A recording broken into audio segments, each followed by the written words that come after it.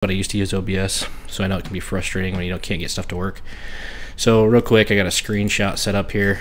First thing I'm going to do is go to OBS here, open it up.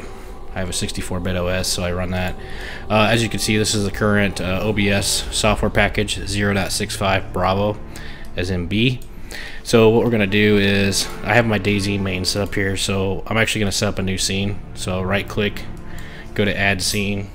Let's call this one Reign of Kings.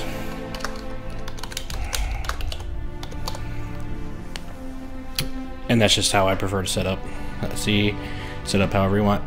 I'm going to right click on sources, click capture, and I want to do a game capture because what we're trying to do is get Reign of Kings to actually show up here. I'll call it native game. Again, this is my own naming conventions, name it whatever you like. So what you want to make sure is that you have your application Reign of Kings open in the background running, which I do. If you look at my toolbar here, it's right here running. And I'm just going to go ahead and click on ROK Reign of Kings, and we'll just say stretch to the image of the screen. I'm not going to ignore the aspect ratio. I'm guessing where people are going to have trouble is this anti-cheat compatibility probably needs to be checked, but let's go ahead and hit OK and see what happens. I hit OK, and then I need to click on preview stream. If I preview the stream, lo and behold, it works right out of the box.